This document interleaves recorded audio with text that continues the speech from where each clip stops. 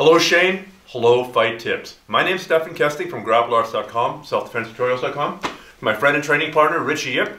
And today, the rear naked choke. How to do it, if you don't know how to do it already, and how to make it much more powerful if you're already doing some grappling. The rear naked choke, this choke here, you see it all the time in MMA, you see it all the time in Jiu-Jitsu. It's a really important move to do, but a lot of people do it wrong. So let's hit the ground and I'll show you how to do it properly.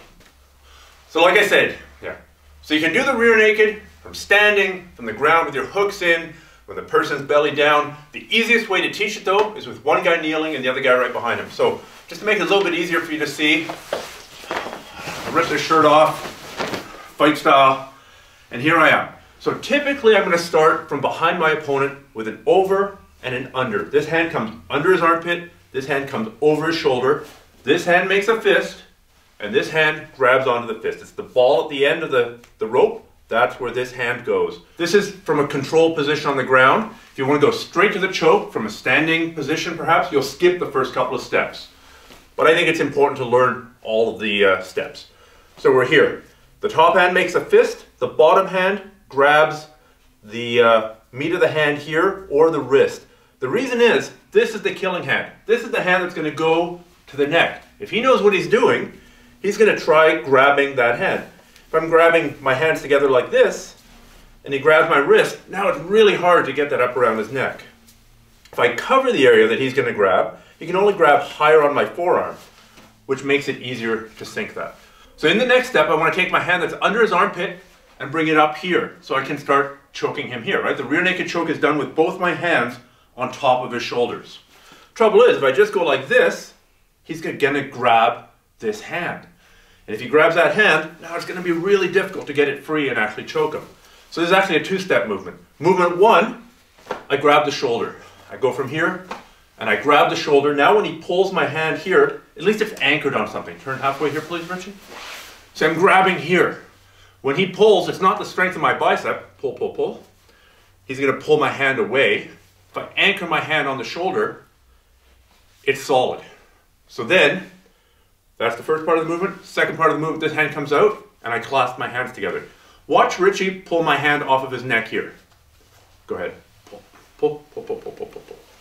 That's because this forearm is up. He's created a couple inches of room in front of his throat. No good for me. Good for him, bad for me. So as he begins to pull, I drop this hand down. Now it creates a backstop here. Pull, please. I don't give him a lot of room.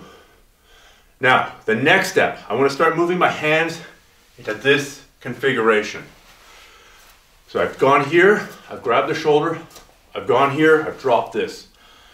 The classic way to teach this is to shoot the hand through and then come here. In the old days, they used to say, shoot here and then brush his hair. That's actually a mistake, because if I go here, he's going to grab that wrist, and now I can't pull it free, and now I can't choke him.